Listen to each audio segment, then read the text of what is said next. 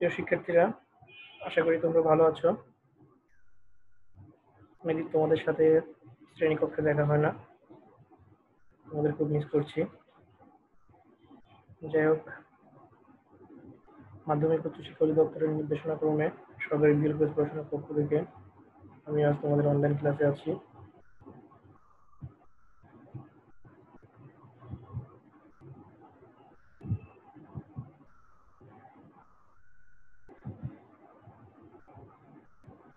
তোমাদের অনলাইন ক্লাসে আমি স্নাতক সম্মান বর্ষের তৃতীয় বর্ষের ছাত্রছাত্রীদের সাথে থাকবো।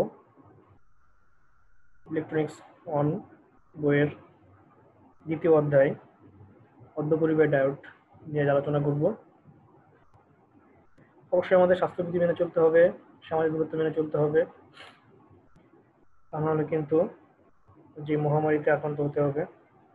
সবাইকে খুব সতর্ক থাকতে হবে। আশা করছি তোমরা খুব সতর্কই আছো।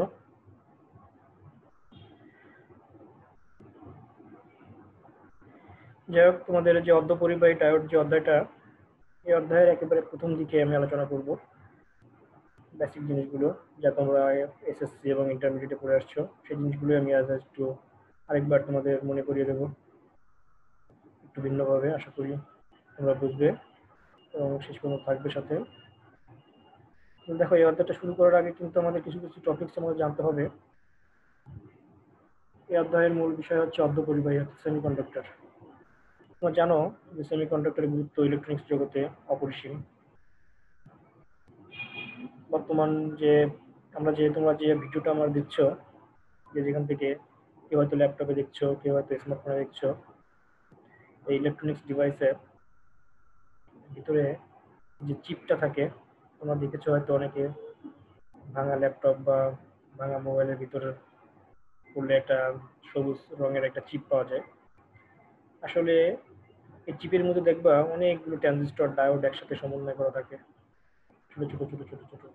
দেখছো হয়তো সবাই। এই চিপটার দৈর্ঘ্য মাত্র 3 থেকে 4 ইঞ্চি এবং এতে প্রায় কয়েক বিলিয়ন ট্রানজিস্টর একসাথে থাকে। কল্পনা করা যায়, কয়েক বিলিয়ন ট্রানজিস্টর। যে ট্রানজিস্টরের আয়তন একসময় ছিল একটা ঘরের মতো, সেই ট্রানজিস্টর এখন এখন কয়েক বিলিয়ন ট্রানজিস্টর মাত্র 3-4 ইঞ্চি একটা চিপের ভিতরে সমন্বয় করে দেওয়া থাকে। তাহলে বিজ্ঞান আজ অনেক অগ্রগতি হয়ে গেছে। এই সিলিকন ডায়োড, এই অর্ধপরিবাহী ডায়োড নিয়ে আমরা আজ আলোচনা করব। বর্তমান আমাদের যে ট্রানজিস্টরটা আমরা ব্যবহার করি, সেই ট্রানজিস্টরের দৈর্ঘ্য 14 ন্যানোমিটার। তোমরা জানো 1 ন্যানোমিটার সমান হচ্ছে 1 মিটারের 100 কোটি ভাগের 1 ভাগ। আর একটু ভালো করে বলি, একটা ভাইরাস এবং ব্যাকটেরিয়া তোমরা সবাই চার নাম শুনছো। একটা ব্যাকটেরিয়ার দৈর্ঘ্য কিন্তু ভাইরাসের চেয়ে অনেক বড়। ব্যাকটেরিয়া কিন্তু মাইক্রোমিটারে হয়, দৈর্ঘ্যটা মাইক্রোমিটারে প্রয়োগ করি আমরা। আর ভাইরাসের দৈর্ঘ্য কিন্তু ন্যানোমিটারে প্রয়োগ করা হয়। এই যে করোনা ভাইরাস, এই যে করোনা ভাইরাসে আজ পুরো পৃথিবী আক্রান্ত, এই করোনা ভাইরাসের দৈর্ঘ্য কিন্তু মাত্র 1 ন্যানোমিটারের মতো। আর বিজ্ঞানের যে আবিষ্কার, যে ট্রানজিস্টর, বর্তমানের ট্রানজিস্টর দৈর্ঘ্য সেই ন্যানোমিটারে চলে এসেছে। কল্পনা করা যায় না আসলে।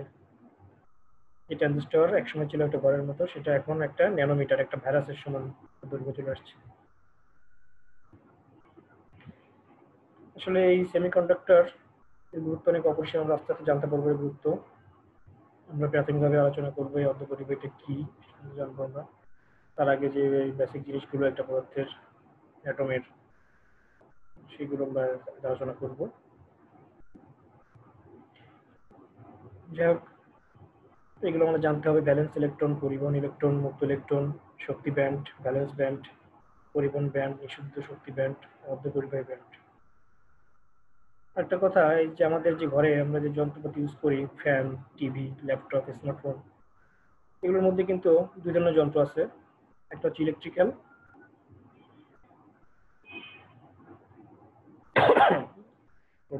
একটা হচ্ছে ইলেকট্রিক্যাল, একটা হচ্ছে ইলেকট্রনিক্স ডিভাইস। দুই ধরনের ডিভাইস। তোমরা মনে রাখবে যে যে সমস্ত ইলেকট্রনিক্স ডিভাইস পরিবাহী দ্বারা তৈরি, সেগুলোকে আমরা ইলেকট্রিক্যাল বলবো। আর যেগুলো যে সমস্ত ডিভাইস অর্ধপরিবাহী দ্বারা তৈরি সেগুলোকে আমরা ইলেকট্রনিক্স ডিভাইস বলবো। তাহলে যে ফ্যান আমরা ইউজ করি, এই ফ্যানটা কোন ধরনের ডিভাইস বলতো, ইলেকট্রনিক্স না ইলেকট্রিক্যাল? অবশ্যই ইলেকট্রিক্যাল, কারণ ফ্যান যে তৈরি হয়েছে কোন ধরনের যন্ত্র দিয়ে, নিশ্চয়ই পরিবাহী দ্বারা। ফ্যানের যে মোটর, এই মোটরটা তৈরি পরিবাহী পদার্থ দ্বারা, লোহা তামা এগুলো দিয়ে তৈরি পরিবাহী, এগুলো ফ্যান হচ্ছে ইলেকট্রিক্যাল। আবার ল্যাপটপ, টিভি, স্মার্টফোন এগুলোর ভিতরে তোমার সেমিকন্ডাক্টর আছে, সেমিকন্ডাক্টর দ্বারা তৈরি, সেজন্য এদেরকে বলা হয় ইলেকট্রনিক্স ডিভাইস। আবার কিছু কিছু যন্ত্র আছে যেগুলো ইলেকট্রনিক্স এবং ইলেকট্রিক্যাল উভয় প্রকার পদার্থ দ্বারা তৈরি। যেমন ধরো আমরা বাসা বাড়িতে যে লিফট ব্যবহার করি, এই লিফটগুলো কিন্তু তোমার ইলেকট্রিক্যাল এবং ইলেকট্রনিক্স উভয় ধরনের যন্ত্র সমন্বয়ে গঠিত। লিফটে যে ওঠানামা করে, এটি কিন্তু একটা মোটর ওঠানামা করে, আর মোটর অবশ্যই ইলেকট্রিক্যাল যন্ত্র। আবার যে বাটন আছে যেগুলো 1 2 3 একতলা দুইতলা তিনতলা যার জন্য যে বাটনগুলো ঠিক করে, এটা কিন্তু একটা ডিজিটাল ডিভাইস, ওর ভিতরে এটা কিন্তু তোমার ইলেকট্রনিক্স ডিভাইস। সুতরাং এই লিফটের ভিতরে কিন্তু ইলেকট্রনিক্স এবং ইলেকট্রিক্যাল উভয় প্রকার যন্ত্রাংশ আছে। মোটামুটি যেগুলো পরিবাহী দ্বারা তৈরি সেগুলো হচ্ছে ইলেকট্রিক্যাল, আর যেগুলো অর্ধপরিবাহী দ্বারা তৈরি সেগুলো হচ্ছে ইলেকট্রনিক্স। যাই হোক, আমরা এখন শুরু করব এই অর্ধপরিবাহী, পরিবাহী এবং অপরিবাহী যে পদার্থগুলো আছে এগুলোকে নতুন একটা তত্ত্বের মাধ্যমে উপস্থাপন করতে।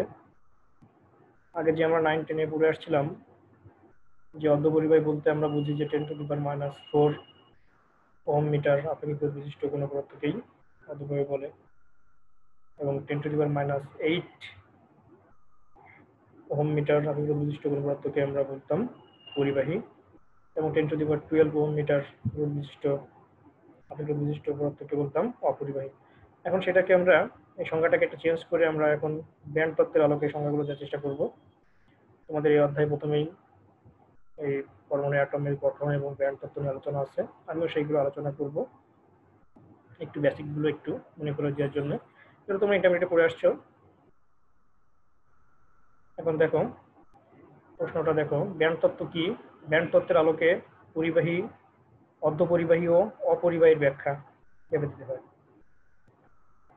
এই ব্যাখ্যাটা করার জন্য আমি কয়েকটা চিত্র এঁকেছি। দেখো এখানে কিন্তু কয়েকটা অ্যাটম, 1 2 3 4 পরমাণু আছে, বিচ্ছিন্ন 4টা পরমাণু। মনে করো সোডিয়ামেরই 4টা পরমাণু, এখানে 1 2 3 4 ধরে না, যদি সোডিয়াম না, এখানে অনেক আর্গন হবে, যে ধরে নাও একটা সোডিয়াম পরমাণুর, সোডিয়াম অ্যাটমের 4টা পরমাণু ধরে নিলাম। এদের এখানে দেখো এই শক্তি স্তর, প্রথম স্তর, যে প্রথম শক্তি স্তর, এটা দ্বিতীয় শক্তি স্তর, এটা তৃতীয় শক্তি স্তর, প্রত্যেকটি আছে। প্রথম শক্তি স্তরে যে ইলেকট্রনগুলো আছে এর চেয়ে কিন্তু দ্বিতীয় শক্তি স্তরের ইলেকট্রনের শক্তি কিন্তু বেশি, যতই উপরে যাবে তার শক্তি কিন্তু ততই বাড়তে থাকে। কারণ আমরা জানি কি ইলেকট্রনের ভূমি স্তরের শক্তি কত, -13.6 ইলেকট্রন ভোল্ট, আর দ্বিতীয় শক্তি স্তরের শক্তি কত, -13.6/2² ইলেকট্রন ভোল্ট। মনে আছে তো এগুলো? নিশ্চয়ই মনে আছে তোমাদের। যাই হোক, এবং তৃতীয় শক্তি স্তরের যে ইলেকট্রনগুলো থাকে তাদের শক্তি কত, -13.6/3², তাই না? এইভাবে আমরা হিসাব করি। তাহলে দেখা যাচ্ছে কি প্রথমটা, দ্বিতীয়টা 2² দিয়ে ভাগ হচ্ছে, পরেরটা 3² দিয়ে ভাগ হচ্ছে।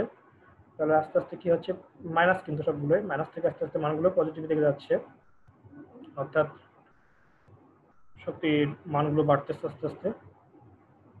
অর্থাৎ এক শক্তি স্তর থেকে অন্য শক্তি স্তর যত উপরের দিকে যাওয়া যায় তত ইলেকট্রনগুলোর শক্তি বৃদ্ধি পায়। প্রথম স্তরে যে ইলেকট্রনটা আছে তার চেয়ে দ্বিতীয় স্তরের ইলেকট্রনের শক্তি অবশ্যই বেশি। এখন এই 4টে বিচ্ছিন্ন পরমাণু আমি আলোচনা বলছি তোমাদের। তাহলে এই যে এই পরমাণুটার, প্রথম পরমাণুটার যে প্রথম স্তরে যে ইলেকট্রনটা আছে, এবং দ্বিতীয় পরমাণুটার যে প্রথম স্তরে যে ইলেকট্রনটা আছে, তৃতীয়টা চতুর্থটার যে প্রথম স্তরে যে ইলেকট্রনগুলো আছে, এদের শক্তি কিন্তু সবগুলোর সমান। কারণ কি, এরা আলাদা আলাদাভাবে বিচ্ছিন্ন অবস্থায় আছে, আইসোলেটেড। আমি প্রথমে বলছি এগুলো আইসোলেটেড অবস্থা আছে, একটা ক্রিস্টাল বা গ্লাসের ভিতরে একত্র আবদ্ধবদ্ধ নেই, এটাকে আলাদা আলাদাভাবে আটকানো। মনে করো একটা ঘরে 4 জনকে আটকে রাখলে যেমন হয় এরকম, এরকম একটা আবদ্ধ অবস্থা আছে, একটার সাথে একটার কোনো কণার বিনিময়, শক্তির বিনিময় করতে পারছে না, ফলে এদের শক্তি কিন্তু একই রকম থাকবে। যার কারণে আমরা যদি এই যে গ্রাফের মাধ্যমে উপস্থাপন করি, এই যে দেখো গ্রাফের মাধ্যমে কয়েকটা বরাবর শক্তি দিচ্ছি, আর নিউক্লিয়াসের উপরিতল, এই যে নিউক্লিয়াস এর উপরিতল, এটা প্রথম শক্তি লেভেল, দ্বিতীয় শক্তি লেভেল, তৃতীয় শক্তি লেভেল হবে এটা। এই যে প্রথম যে ইলেকট্রনটা আছে এর শক্তিটাকে যদি আমরা প্রকাশ করি, এভাবে শক্তিটা মনে করে এখানে আসলো, এটা হলো শক্তি। এবং এই দ্বিতীয় পরমাণুর প্রথম স্তরের ইলেকট্রনের শক্তিও আমরা এরকম একটা পাবো, একই জায়গায় পাবো, কারণ শক্তিগুলো সবগুলো সমান হবে, সবগুলো শক্তি সমান হবে, তাই না? আবার দ্বিতীয় শক্তি স্তরের যে ইলেকট্রনগুলো আছে তাদের সবগুলো শক্তিও একদম সমান হবে, একটা সরল রেখা পাবো আমরা। আমরা যেটাকে বলে দ্বিতীয় শক্তি লেভেল, এটা তৃতীয় শক্তি লেভেল, এটা প্রথম শক্তি লেভেল। নিউক্লিয়াস থেকে দূরত্ব একটা R1, একটা R2, একটা R3 আমরা ধরি, এভাবে প্রথম শক্তি স্তর, দ্বিতীয় শক্তি স্তর, তৃতীয় শক্তি স্তর, এবং সর্বশেষে যে শক্তি স্তরটা থাকে তাদেরকে আমরা বলি ভ্যালেন্স ব্যান্ড বা যৌজনিক শক্তি স্তর বলি। যাক, এগুলো আমরা পরে আসছি। আইসোলেটেড অবস্থায় তাদের শক্তিগুলো সব সমান হয়েছে, কিন্তু এরা যদি একসাথে থাকে, আইসোলেটেড অবস্থায় যদি না থাকতো, যদি একটা ক্লাসের মধ্যে থাকতো, ক্রিস্টাল আকারে থাকতো, একসাথে মিশে থাকতো পরস্পর, সোডিয়ামের অনেকগুলো পরমাণু একসাথে একটা পদার্থের ভিতরে থাকতো, সোডিয়ামের একটা পরমাণু একটা মোটা পদার্থের ভিতরে যদি অনেকগুলো সোডিয়াম পরমাণু থাকতো, একসাথে থাকতো এই চিত্রটার মতো। এখানে দেখো এই যে চিত্রটা, এই যে চিত্রটা দেখছো, এই চিত্রটার মতো যদি হতো তাহলে কেমন হতো? এখানে যে চিত্রটা দেখছো, সবগুলো পরমাণু একসাথে একটা ক্লাসের মধ্যে আবদ্ধ আছে, তখন কি হবে? তখন কিন্তু এদের একটা ইলেকট্রন আরেকটা ইলেকট্রনের সাথে কিন্তু শক্তি বিনিময় করতে পারবে, মানে কণার বিনিময় করতে পারবে শক্তি। তাহলে কিন্তু শক্তি কিন্তু আগে কিন্তু এক ছিল, একটা সরলরেখা পেয়েছিলাম, এবার কিন্তু শক্তি আর একটা সরলরেখায় পাবো না, একটা রেঞ্জের ভিতরে পাবো। হয়তো কারো শক্তি একটু বেড়ে যাবে, কারো শক্তি একটু কমবে, এরকম হবে, তাই না? এখন এটা এই যে দেখো, এই যে আমি এখন এই ইলেকট্রনের গ্রাফের মাধ্যমে দেখাইছি। আবার এই যে প্রথম শক্তি স্তর যে ইলেকট্রনগুলো আছে, তার একটা ইলেকট্রনের শক্তি মনে করো এটা, এখানে ধরলাম আমরা, এটা মনে করো এই শক্তির রেঞ্জ মনে করো 40 থেকে 50। একটা ইলেকট্রনের শক্তি যদি মনে করো 40 হলো, এইবার এই অ্যাটমটা ইলেকট্রন, প্রথম স্তরের যে ইলেকট্রনটা তার শক্তি মনে করো 45, আরেকটা হলো 50।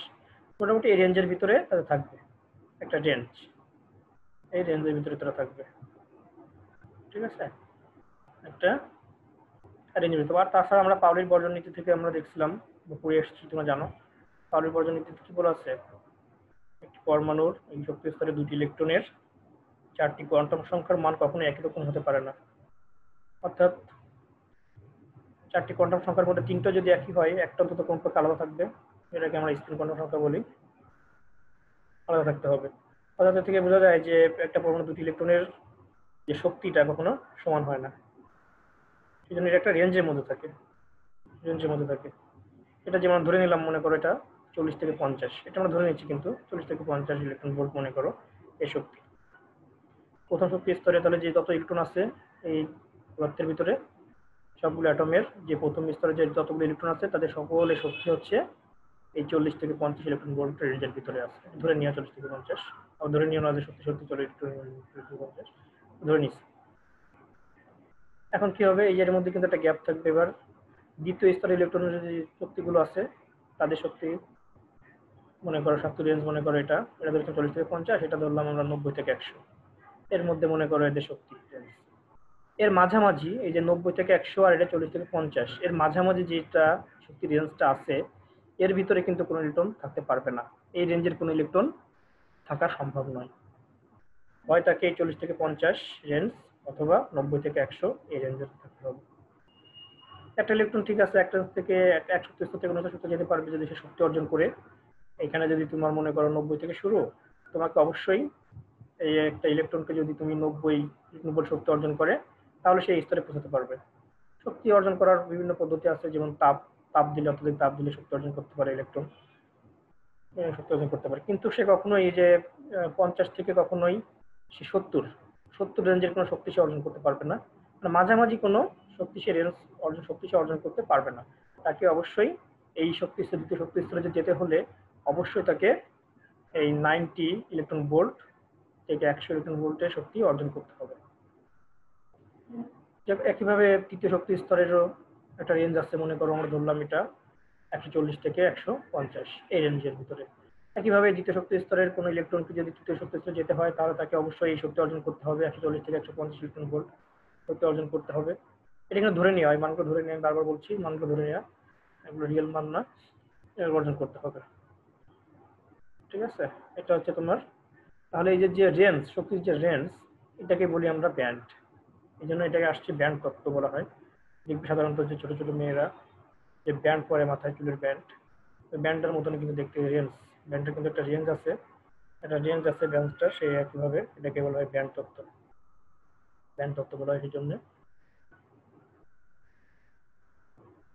তারপরে আমরা দেখো, এখানে আমি একটা সোডিয়াম পরমাণুর একটা চিত্র এঁকেছি। এখানে সোডিয়াম পরমাণু আছে, প্রথম শক্তি স্তরে 2টি, তৃতীয় শক্তি স্তরে 8টি, তৃতীয় সর্বশেষ স্তরে 1টি ইলেকট্রন আছে। তাহলে সর্বশেষ স্তরের ইলেকট্রনটা, এটাকে কি বলি আমরা? যোজ্যতা ইলেকট্রন, বা এটাকে বলি যোজ্যতা স্তর। সর্বশেষ স্তরে ভ্যালেন্স ব্যান্ড যাকে বলা হয়, এই ভ্যালেন্স ব্যান্ডটা সর্বশেষ স্তরের ইলেকট্রনটা। তাহলে এবার এই ব্যালেন্স ব্যান্ড থেকে কোন একটি ইলেকট্রন যদি তোমার, এদেরকে আমরা আমরা আসলে কি জানি, এখানে যে ব্যালেন্স ব্যান্ড, আমরা জানি যে পদার্থের ভিতরে, ধাতব পরমাণুর ভিতরে যে অনেকগুলো পরমাণু থাকে, ধাতব পরমাণুগুলো পরস্পরের সাথে কোন বন্ধন দ্বারা আবদ্ধ থাকে? সমযোজী বন্ধন দ্বারা আবদ্ধ থাকে। সমযোজী বন্ধন দ্বারা আবদ্ধ থাকে, কিন্তু ইলেকট্রনগুলো কিন্তু নিউক্লিয়াসের সাথে আবদ্ধ থাকে, এরা কিন্তু মুক্তভাবে চলতে পারে না। এখন কোনো কারণে যদি শক্তি অর্জন করে ইলেকট্রনগুলো, সর্বশেষ স্তরে যে ইলেকট্রনগুলো আছে, এরা শক্তি অর্জন করতে পারে, তাহলে কিন্তু তোমার ব্যালেন্স ব্যান্ড থেকে এরা কিন্তু আরো শক্তি অর্জন করে উপরে যাবে। এখানে যে ব্যালেন্স ব্যান্ড, এর নিচে কিন্তু আরো ব্যান্ড আছে, এই যে আগের চিত্রের মতো, ভুলে যেও না। এই যে প্রথম নিউক্লিয়াস উপরিতল, তারপরে প্রথম শক্তি ব্যান্ড, দ্বিতীয় শক্তি ব্যান্ড, তৃতীয় শক্তি ব্যান্ড, এভাবে যত যাবে, লাস্ট শক্তি ব্যান্ডটাকে বলবো আমরা ব্যালেন্স ব্যান্ড। লাস্ট শক্তি স্তরটাকে আমরা বলবো ব্যালেন্স ব্যান্ড। আমি আগের গুলো রাখি নাই চিত্রে, আমি ব্যালেন্স ব্যান্ড থেকে শুরু করছি। আগে ধরে নিতে হবে প্রথম শক্তি ব্যান্ড, দ্বিতীয় শক্তি ব্যান্ড, তৃতীয় শক্তি ব্যান্ড আছে, তারপরে ব্যালেন্স ব্যান্ড আসছে। ব্যালেন্স ব্যান্ড হলো সর্বশেষ ব্যান্ড। এবার আরেকটা ব্যান্ড আমরা কল্পনা করি উপরে, ব্যালেন্স ব্যান্ডের উপরে আরেকটা ব্যান্ড, শক্তিশালী কন্ডাকশন ব্যান্ড। তাহলে একটা অ্যাটমের সবচেয়ে শক্তিশালী ব্যান্ড হচ্ছে তোমার ব্যালেন্স ব্যান্ড। মানে সবশেষ এই ইলেকট্রনটা, এখানে দেখো এই প্রথম শক্তি স্তরের চেয়ে এই ইলেকট্রনটা শক্তি বেশি, তারপরে এই ব্যালেন্স ব্যান্ডের ইলেকট্রনটা বেশি, এর শক্তি বেশি। তাহলে ব্যালেন্স ব্যান্ড ইলেকট্রনগুলো সবচেয়ে শক্তি বেশি হয়। এবং তারপরেও যদি কোনো ইলেকট্রন যদি এই ব্যালেন্স ব্যান্ডের যে রেঞ্জ আছে, শক্তির রেঞ্জ আমি বলছিলাম আগেরবার কত, 140 থেকে 150, ধরুন ওই 140 থেকে 150 ইলেকট্রন ভোল্ট শক্তির চেয়েও যদি বেশি শক্তি অর্জন করতে পারে, তাহলে সেই ইলেকট্রনটা অবশ্যই যে কাল্পনিক আরেকটা ব্যান্ড আছে কন্ডাকশন ব্যান্ড, এই ব্যান্ডে চলে যাবে ইলেকট্রনটা। তখন কিন্তু ওই ইলেকট্রনটা ফ্রি হয়ে যাবে, মানে মুক্ত হয়ে যাবে, যাকে বলি আমরা মুক্ত ইলেকট্রন। সে কিন্তু আর নির্দিষ্ট ওই যে অ্যাটমের নিউক্লিয়াসের দ্বারা আবদ্ধ থাকবে না, তখন সে মুক্তভাবে চলাচল করবে। আর মুক্তভাবে যখন চলাচল করবে, ইলেকট্রনের মুক্তভাবে চলাচল মানে কি আমরা সহজে জানি, সেটা হচ্ছে ইলেকট্রন প্রবাহ বা তড়িৎ প্রবাহ, কারেন্ট প্রবাহ, তাই না? আমরা যে নিষ্ক্রিয় গ্যাসগুলো দেখি, নিষ্ক্রিয় গ্যাসে কি হিলিয়াম, নিয়ন, আর্গন, এদের সর্বশেষ স্তরে কয়টা ইলেকট্রন থাকে? 8টি ইলেকট্রন দ্বারা পূর্ণ থাকে, অর্থাৎ সুইচিত অবস্থায় আসে। আচ্ছা, তাহলে তাদেরকে আর কোনো ইলেকট্রন লাগতেছে না, সেই জন্য তারা এই সকল স্তরের ব্যালেন্স ব্যান্ডটা তাদের পরিপূর্ণ থাকে, যার কারণে তারা অন্য কোনো পদার্থের সাথে বিক্রিয়া করে না, আদান প্রদান করে না, যার কারণে কন্ডাকশন ব্যান্ডে তাদের কোনো ইলেকট্রন যায় না, যার কারণে তারা তড়িৎ পরিবহন করে না। কিন্তু সাধারণত মেটাল, যেগুলো ধাতব পরমাণু, যেগুলো সাধারণত সর্বশেষ স্তরে 2টা বা 3টা ইলেকট্রন থাকে, ফলে সেই 2-3টি ইলেকট্রন তার শক্তি অর্জন করে খুব সহজে কন্ডাকশন ব্যান্ড চলে যেতে পারে, এবং কন্ডাকশন ব্যান্ডে যে তড়িৎ পরিবহনে অংশগ্রহণ করে। ঠিক আছে, এগুলো কন্ডাকশন ব্যান্ডে এইভাবে শক্তি জ্ঞান। এবং এই যে ব্যালেন্স ব্যান্ড এবং কন্ডাকশন ব্যান্ডের যে মধ্যবর্তী দূরত্ব, এদেরকে বলি আমরা এনার্জি গ্যাপ। এনার্জি গ্যাপ দেখো, এখান থেকে তোমার একটা ইলেকট্রন কিন্তু খুব সহজে এখানে চলে যেতে পারবে না, তাকে এই অবশ্যই এনার্জি গ্যাপের যে শক্তি রেঞ্জ, এটাকে অতিক্রম করে এখানে যেতে হবে। মনে করো এখানে আমি বলছিলাম, উদাহরণ দিয়েছিলাম যে এখানে 140 থেকে 150 ইলেকট্রন ভোল্টের একটা শক্তি আছে, ব্যালেন্স ব্যান্ড ইলেকট্রনগুলো শক্তি অর্জন করবে। এবং তারপরে তাকে যেতে হলে অবশ্যই তাকে, এই যে এখানে যদি আমরা ধরি যে 200 থেকে 210, তাহলে তাকে অবশ্যই 200 থেকে 210 এর রেঞ্জে শক্তি অর্জন করতে হবে, তারপরেই সে ব্যালেন্স ব্যান্ড থেকে কন্ডাকশন ব্যান্ডে ইলেকট্রনটি যেতে পারবে। কোনো ক্রমে, এই মনে করো এখানে এই যে কন্ডাকশন ব্যান্ডের রেঞ্জ হলো 200 থেকে শুরু, সে কোনো ক্রমে এসে 180 শক্তি অর্জন করলে সে কন্ডাকশন ব্যান্ডে যেতে পারবে না, অংশগ্রহণ করতে পারবে না। তাকে অবশ্যই এই 200 ইলেকট্রন ভোল্ট শক্তি অর্জন করতে হবে কন্ডাকশন ব্যান্ডে যেতে হলে। এভাবে আসলে তড়িৎ পরিবহন হয়। এখন এই যে সর্বশেষ স্তরের ইলেকট্রনটা, যে ব্যালেন্স ব্যান্ডের যে ইলেকট্রনটা থাকবে সোডিয়াম পরমাণুর, এই যদি কোনোভাবে কোনো এক্সট্রা শক্তি অর্জন করতে পারে, তাপ তাপের মাধ্যমে যদি অর্জন করতে পারে, তাহলে সে অর্জন করলেই হবে না, তাকে অবশ্যই এই যে এই রেঞ্জের, এই যে এনার্জি গ্যাপের যে শক্তি, গ্যাপের যে শক্তিটা আছে, এই শক্তিটাকে অর্জন করে তাকে এই ব্যান্ডে পৌঁছাতে হবে। আর তারপরেও তোমাকে প্রশ্ন হতে পারে যে স্যার, বলতে পারো স্যার কন্ডাকশন ব্যান্ডের যে ইলেকট্রনগুলো যাবে, সেগুলোকে কি আরো বেশি তাপ দিলে তখন কি হবে, আরো বেশি শক্তি যদি সে পায় তখন কি হবে?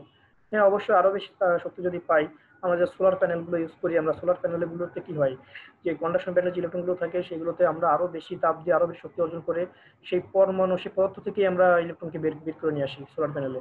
একইভাবে আমরা সোলার প্যানেলের এইভাবে হবে, কন্ডাকশন ব্যান্ডে যদি অনেক বেশি শক্তি হয় তাহলে সেই ইলেকট্রনগুলো সেই পদার্থ থেকে বেরিয়ে আসবে, বেরিয়ে এসে আমরা সোলার প্যানেলের যে জিনিসটা ঘটে সেই এখানে এই যে কন্ডাকশন ব্যান্ড ইলেকট্রনগুলোকে অত্যাধিক শক্তি দিয়ে আমরা পরমাণু থেকে বের করে নিয়ে আসি ইলেকট্রনগুলোকে।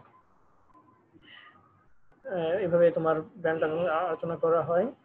এবার তোমার এই যে যে ব্যান্ড তত্ত্ব, এটা হলো আমরা করলাম ব্যান্ড তত্ত্ব। এখন এই ব্যান্ড তত্ত্বের মাধ্যমে কিভাবে পরিবাহী, অপরিবাহী এবং অর্ধপরিবাহী পদার্থের ব্যাখ্যা দেওয়া যায় সেটা আমরা দেখব। এখন দেখো এখানে একটা আমি চিত্র এঁকে রেখেছি, কন্ডাকশন ব্যান্ড, এটা কন্ডাকশন ব্যান্ড, এটা ব্যালেন্স ব্যান্ড, এটা কি ইনসুলেটর বা অপরিবাহী পদার্থ, সাধারণত প্লাস্টিক। প্লাস্টিক আমরা জানি যে প্লাস্টিক বিদ্যুৎ পরিবহন করে না। এখানে দেখো তোমার যে এনার্জি গ্যাপটা, যে এই যে এনার্জি গ্যাপ, অনেক বেশি এনার্জি গ্যাপ। এই ইনসুলেটরের এনার্জি গ্যাপ প্রায় 6 থেকে 15 ইলেকট্রন ভোল্ট হয়ে থাকে, যা অনেক বেশি। এবং এই পরিমাণ শক্তি অর্জন করে কোনো ইলেকট্রনের পক্ষে ব্যালেন্স ব্যান্ড থেকে কন্ডাকশন ব্যান্ডে যাওয়া সম্ভব হয় না, যার কারণে এই ইনসুলেটরে বা অপরিবাহকে বা প্লাস্টিকে ওই পরিবহন সম্ভব হয় না। আবার দেখো কন্ডাক্টরস, কন্ডাক্টর পরিবাহী কি, পরিবাহীতে কি হয় দেখো, ব্যালেন্স ব্যান্ড এবং কন্ডাকশন ব্যান্ড কিন্তু ওভারল্যাপ করে আছে একে অপরের সাথে। তার মানে এদের এনার্জি গ্যাপ কিন্তু একেবারে জিরো। এর কিন্তু অনেক বেশি ছিল, কত বলছিলাম আমি, 6 থেকে 15 ইলেকট্রন ভোল্ট এনার্জি গ্যাপ। আর এর কিন্তু কোনো এনার্জি গ্যাপই নেই। তার মানে কি, এই ব্যালেন্স ব্যান্ডে যে সর্বশেষ স্তরে যে ইলেকট্রনগুলো থাকে খুব সহজেই কন্ডাকশন ব্যান্ডে গমন করতে পারে। ফলে এরা খুব সহজে তড়িৎ পরিবাহী, কক্ষ তাপমাত্রায় বা সামান্য একটু শক্তি পেলেই, তাপ পেলেই এরা এদের ব্যালেন্স ব্যান্ড থেকে ইলেকট্রনগুলো কন্ডাকশন ব্যান্ডে যায়। আর কন্ডাকশন ব্যান্ডে যাওয়া মানে কি, মুক্ত ইলেকট্রন, ইলেকট্রনগুলো মুক্ত হয়ে যায়, ফ্রিলি চলাচল করতে, মুভমেন্ট করতে পারে, ফলে কারেন্ট পরিবাহিত হয় খুব সহজে। আর সেমিকন্ডাক্টরস আলোচ্য বিষয়, যে সেমিকন্ডাক্টরস কি হয় দেখো, ব্যালেন্স ব্যান্ড এবং কন্ডাকশন ব্যান্ডের মধ্যে এনার্জি গ্যাপটা থাকে কিন্তু খুব বেশি না। এই যে কন্ডাক্টরসের চেয়ে একটু বেশি এবং ইনসুলেটরের চেয়ে অনেক কম। এটা সাধারণত সিলিকনের ক্ষেত্রে 1 ইলেকট্রন ভোল্ট বা 1.1 ইলেকট্রন ভোল্ট, আর জার্মেনিয়ামের ক্ষেত্রে 0.7 ইলেকট্রন ভোল্ট হয়ে থাকে। তার মানে small energy gap between valence band and conduction band. আর এটা কি, overlap between the conduction band and valence band. So এই যে অনেক বেশি, সামান্য গ্যাপটা কত এখানে, 1.1 ইলেকট্রন ভোল্ট, এর চেয়ে কম সেমিকন্ডাক্টরে থাকে। আর কন্ডাক্টরসে কোনো এনার্জি গ্যাপ থাকে না, জিরো, যার কারণে এটা খুব সহজে অর্জন করতে পারে। আর এদের মধ্যে এনার্জি গ্যাপ অনেক বেশি, 6 থেকে 15 ইলেকট্রন ভোল্ট, এবং এই শক্তি অর্জন করা এই ভ্যালেন্স ব্যান্ডের ইলেকট্রনের দ্বারা সম্ভব না, যার কারণে তারা কখনোই কন্ডাকশন ব্যান্ডে যেতে পারে না, তড়িৎ পরিবহনে অংশগ্রহণ করতে পারে না। এরা খুব সহজে ওভারল্যাপ করার পরে এরা সহজে যেতে পারে, তড়িৎ পরিবহনে অংশগ্রহণ করে। আর এখানে কি, এখানে কি করতে, সিলিকনটাকে এগুলোকে তোমার একটু তাপমাত্রা প্রয়োগ করলে পারেই এই যে 1.1 ইলেকট্রন ভোল্ট শক্তি অর্জন করতে পারে ইলেকট্রনগুলো, খুব দ্রুত এখানে এরা যেতে পারে, যে ফলে তড়িৎ পরিবহনে অংশগ্রহণ করে।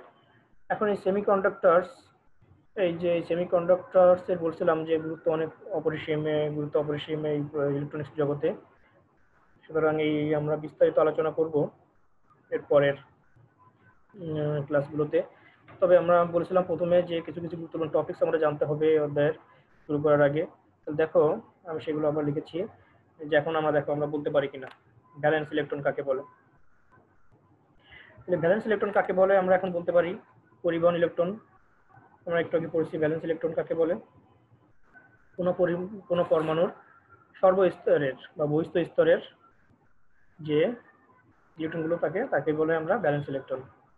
আর পরিবহন ইলেকট্রন কাকে বলে, পরিবহন ইলেকট্রন কাকে বলে, যে সকল মুক্ত ইলেকট্রন দ্বারা কোনো কন্ডাক্টরের যে ইলেকট্রনগুলো থাকে তড়িৎ পরিবহনে অংশগ্রহণ করতে পারে। যে সমস্ত ইলেকট্রন তড়িৎ পরিবহনে অংশগ্রহণ করে সেগুলোকে বলবো আমরা পরিবহন ইলেকট্রন, তাই না?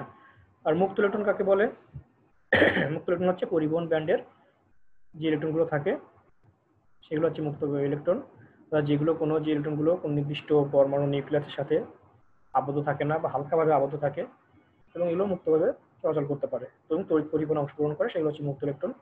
আর শক্তি ব্যান্ড কাকে বলে, কোন পদার্থের কোনো একটি পরমাণু ইলেকট্রনের যে শক্তির রেঞ্জ সেটাকে বলে শক্তি ব্যান্ড। তো সব প্রশ্নের অ্যান্সারগুলো কিন্তু আমরা পেয়ে গেছি, আমরা সময় আলোচনা করেছি। ব্যালেন্স ব্যান্ড কাকে বলে? ব্যালেন্স ব্যান্ড কাকে বলে তোমরা এখন বলতে পারবে। পরিবহন ব্যান্ড কাকে বলে তোমরা এটা বলতে পারবে। পরিবহন ইলেকট্রনগুলো যে ব্যান্ডে থাকে সেগুলো পরিবহন ব্যান্ড। আর ব্যালেন্স ইলেকট্রনগুলো যে ব্যান্ডে থাকে বা সর্বস্তরের স্তরের যে ইলেকট্রনগুলো যে ব্যান্ডে থাকে বা রেঞ্জে থাকে, শক্তির যে রেঞ্জে থাকে তাকে ব্যালেন্স ব্যান্ড বলে। আর নিশ্চিত শক্তি গ্যাপ কাকে বলে? নিশ্চিত শক্তি গ্যাপ ব্যালেন্স ব্যান্ড এবং পরিবহন ব্যান্ডের মাঝামাঝি যে শক্তি গ্যাপ ওটাকেই বলা হয় নিষিদ্ধ শক্তি ব্যান্ড। প্রতিবহন শক্তি অর্জন না করলে পারে মানে ওই নিষিদ্ধ ওই ব্যান্ডের ভিতরে ওই গ্যাপের ভিতরে মানে যে ওই যে গ্যাপ, এই গ্যাপের ভিতরে এর কোনো শক্তির সমান কোনো শক্তি অর্জন করা কোনো ইলেকট্রনের পক্ষে সম্ভব নয়। মানে এর ভিতরে থাকা কোনো ইলেকট্রনের দ্বারা সম্ভব নয়, সেজন্য এটাকে বলা হয় ফরবিডেন এনার্জি গ্যাপ বা নিষিদ্ধ শক্তি ব্যান্ড। আর অর্ধপরিবাহী কাকে বলে? অর্ধপরিবাহী আমরা এখন সংজ্ঞা দিতে পারবো, তুমি নিজেরাই বলতে পারো। যে সমস্ত পদার্থের পরিবহন ব্যান্ড এবং ব্যালেন্স ব্যান্ডের মধ্যবর্তী শক্তি গ্যাপ কত? 1.1 ইলেকট্রন ভোল্ট। অথবা বলতে পারো যে সমস্ত পদার্থের পরিবাহিতা পরিবাহীর চেয়ে কম কিন্তু অপরিবাহীর চেয়ে বেশি তাকে অর্ধপরিবাহী বলে। যাই হোক, অধ্যায়ে আমরা প্রাথমিক বিষয়গুলো আলোচনা করলাম। এর পরবর্তী থেকে আমরা আস্তে আস্তে ডায়োড অ্যাপ্লিকেশনস, ডায়োড কীভাবে কাজ করে, ডায়োড কীভাবে গঠিত হয়, পি টাইপ এন টাইপ অর্ধপরিবাহী কী, ভেজাল কী, ডোপিং কী, এগুলো নিয়ে আলোচনা করবো, আস্তে আস্তে যাবো। তাহলে এই জিনিসগুলো তোমরা অন্তত তোমরা জানো, ইন্টারমিডিয়েট পড়ে আসছো, একটু আরেকবার মনে করে দিলাম তোমাদের। যাই হোক, এখন তোমাদেরকে অনেক ধন্যবাদ সাথে থাকার জন্য। তবে এখন বর্তমান যে পরিস্থিতি, স্বাস্থ্যবিধি মেনে চলতে হবে, সামাজিক দূরত্ব মেনে চলতে হবে এবং আমাদেরকে সুস্থ থাকতে হবে। তোমরা যদি সুস্থ থাকো তাহলে আগামী প্রজন্ম ভালো কিছু করবে, আর তোমরা অসুস্থ হয়ে গেলে কিন্তু আমাদের দেশ, আমাদের ভবিষ্যৎ প্রজন্ম হুমকির মুখে পড়ে যাবে।